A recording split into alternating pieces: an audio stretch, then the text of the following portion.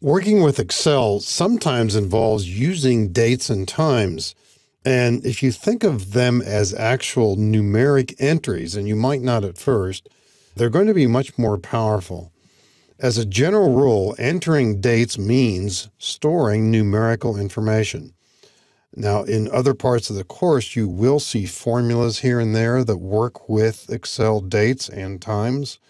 And in other courses, you'll see that there are many functions involving dates and times. There are functions that allow you to find the number of working days between dates, also isolating day of the week. The standard way to enter a date is to use either slashes or hyphens.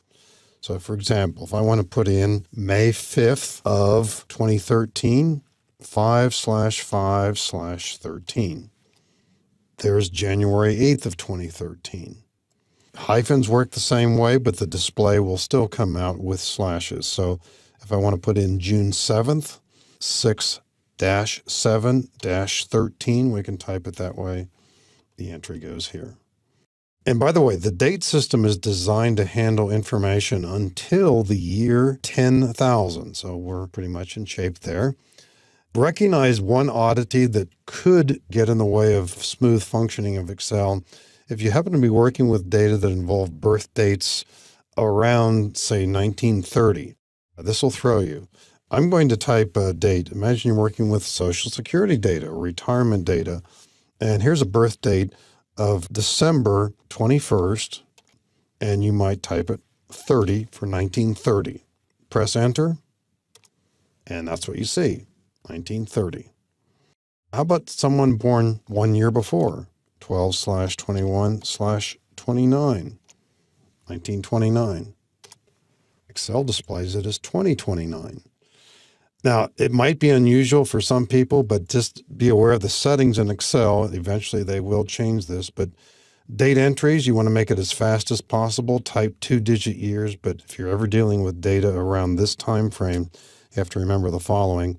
All yearly entries that are typed from 30 through 99 are automatically in the previous century, 20th century, and all entries between 0 and 29 are automatically this century. And of course, you can override this by typing 4-digit years. But when you type yearly entries with slashes or hyphens, that's the best way to do it. You do set the stage for using this information with Excel date functions and possibly time functions as well.